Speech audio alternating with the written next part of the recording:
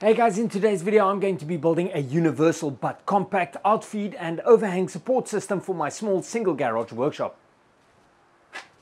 So, as most of my channel followers are aware, I am trying to build the ultimate small workshop, and to achieve this goal, multifunctionality and compact design needs to be my main consideration when designing my projects. For example, today I need outfeed support for my table saw, but when designing the project I need to consider other possible uses for such a project to get the most amount of functionality out of it.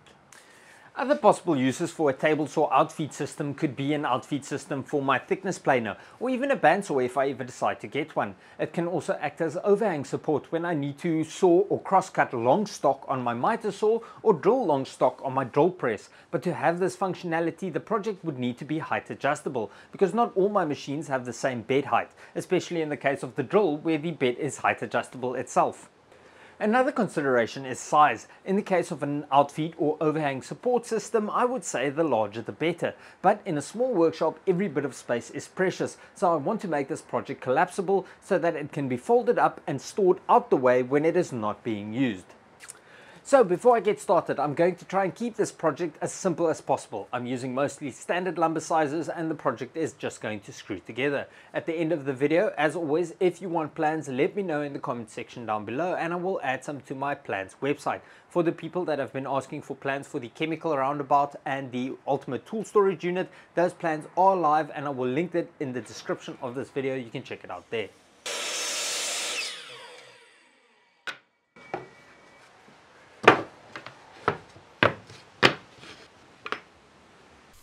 This project has the potential to be a small workshop game changer because besides being an outfeed and overhang support system, I've designed it to also function as a basic sawhorse, giving it maximum functionality.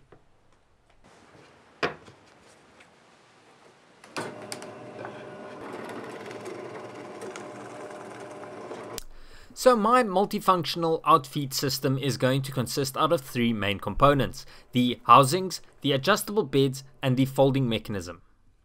I'm starting by assembling the housings that will act as the main body of this project. It will give me a frame for attaching the folding mechanism and also act as a guide system for the adjustable beds.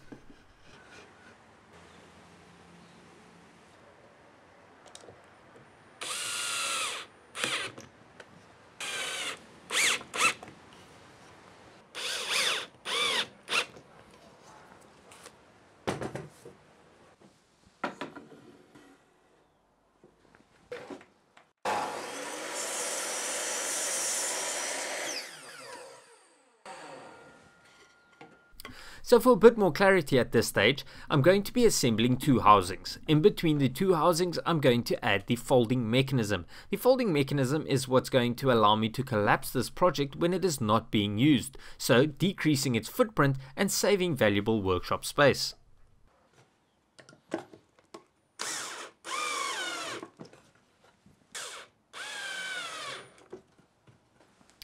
Then into the housing, which is pretty much just a wooden frame or box with a basic guide system, I'm going to be installing the adjustable beds. The adjustable beds will be able to adjust to the height of the tool I'm working on and so provide adequate support.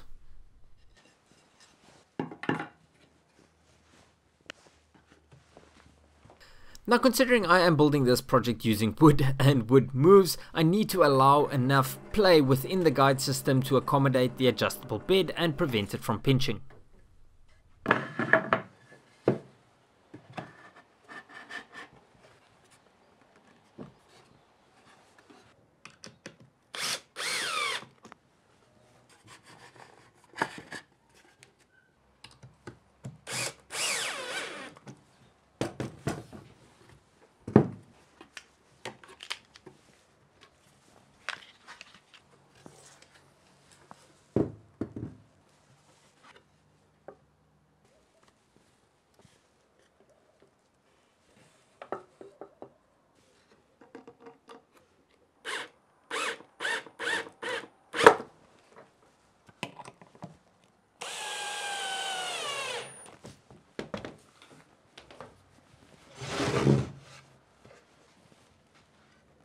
So at this point you should be able to see the very basic guide system built into the wooden housing.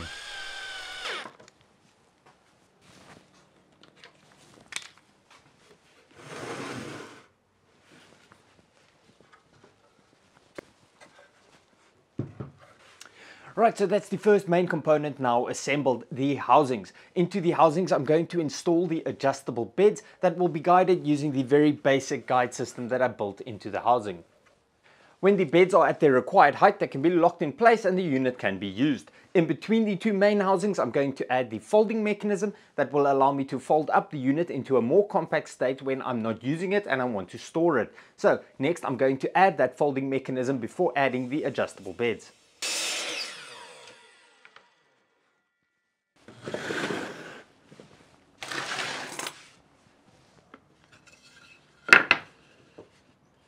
The folding mechanism itself is not really going to be subjected to a lot of strain or load, so I didn't feel the need to make it too complicated. Instead, it's just going to be 4 cross braces. Each cross brace is going to have 3 hinge points, allowing it to fold up or collapse.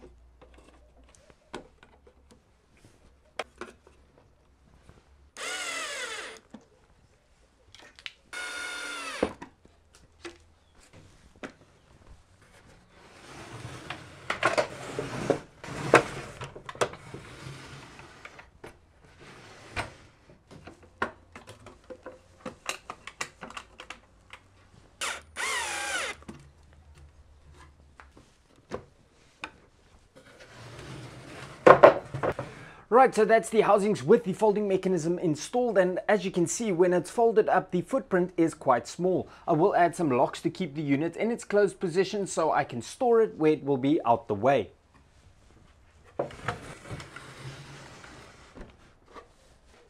I'll then also add a locking mechanism to keep the unit in its open or working position. So the adjustable beds will then adjust to whatever the height is of the tool I'm working on and provide outfeed or overhang support for narrow stock in this direction or wide stock in this direction. It can also function as a compact sawhorse trestle style table, which even further extends its functionality. So next up, I'm going to add some caster wheels to make the unit mobile before jumping on the adjustable beds.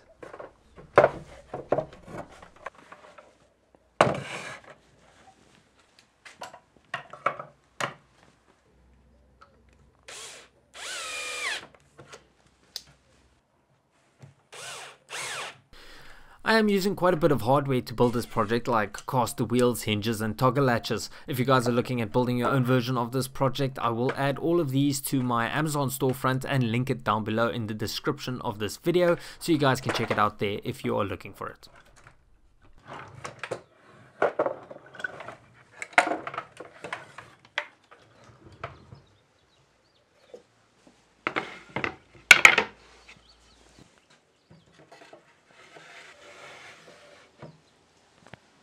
Right, so next up is the adjustable bed, which will pretty much just slide into the guide system on the housing and be able to lock in place when it is at the height I want to use it.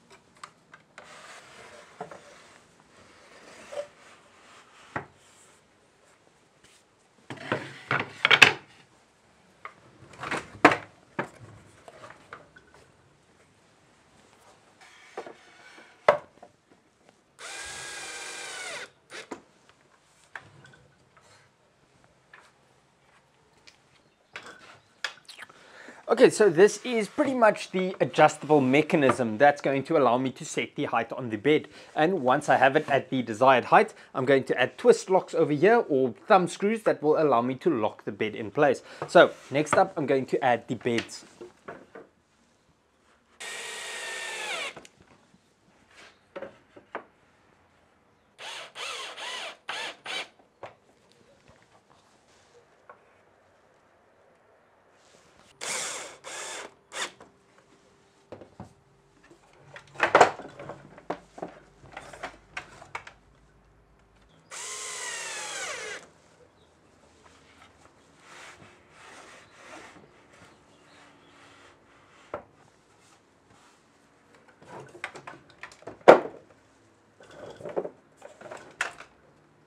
Okay, so this is now the first half of the bed installed, and originally I was going to install rollers on top of the bed to provide the low friction support I need for an Outfeed support system. But rollers would restrict the project to only being able to operate in this direction. And as I said, I want to be able to turn the project on its side to provide Outfeed support for wider stock. So instead of rollers, I am going to use multiple small swivel casters. Now the casters will, as I said, do a great job at giving me the low friction surface or support that I need to use this as an Outfeed support system. But when I want to use it as an overhang support system or even as a basic sawhorse, the low friction surface is less than ideal. So before installing the casters, I'm going to add caps that can fold over the casters to give me the low friction surface I need when I want to use this as a sawhorse or as overhang support for, let's say, my miter saw.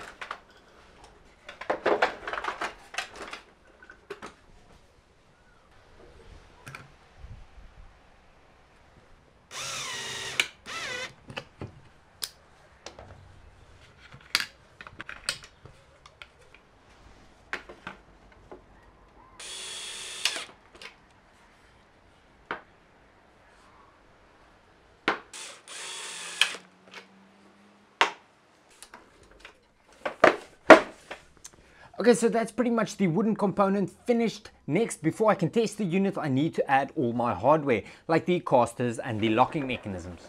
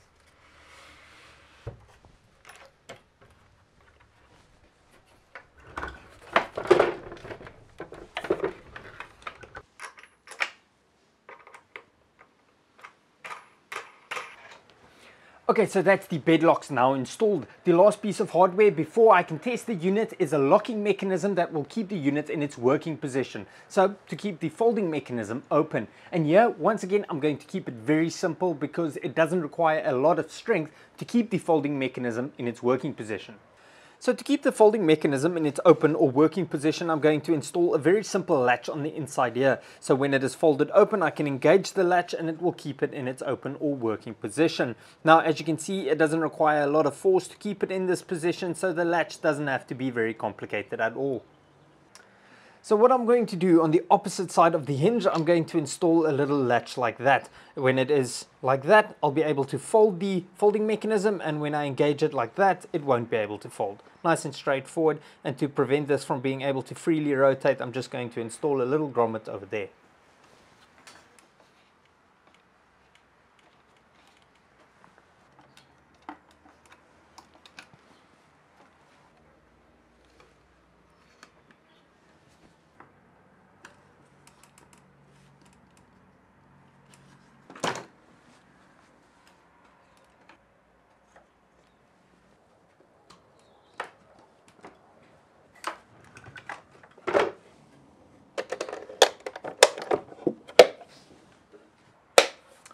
Okay guys, so that's my collapsible, somewhat universal outfeed and overhang support system for small workshops. All that's left now is to test to see if it works.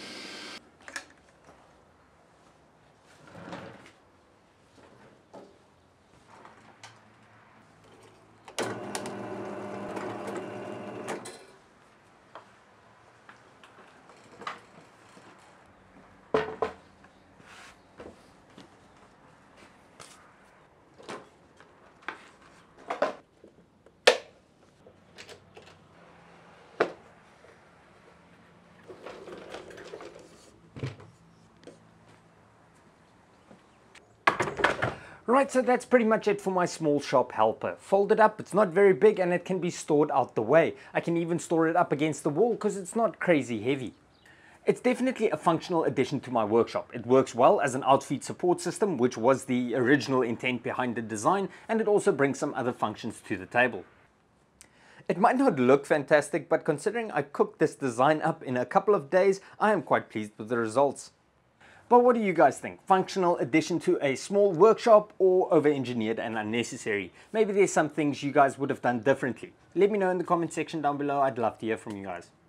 Also remember, let me know if you want plans for this project and I can add some to my plans website. When I do, I will link it in the first comment of this video so you can check it out there. Now, the main reason I took the time to build this outfeed support system is because I am planning an overhead lumber rack. If you guys remember my recent shop talk video, I mentioned that I don't want anything on the floor that isn't mobile. For my vision for my new workshop, I want a lot of freedom to move around. So my lumber storage needs to go overhead. And with that comes the end of this video. If you aren't subscribed yet and you want to see my lumber rack or any of my future projects that I build in the pursuit of the ultimate small single garage woodworking workshop, you should do that now. As always, thank you so much for watching. I hope you guys enjoyed it. Till next time. Cheers.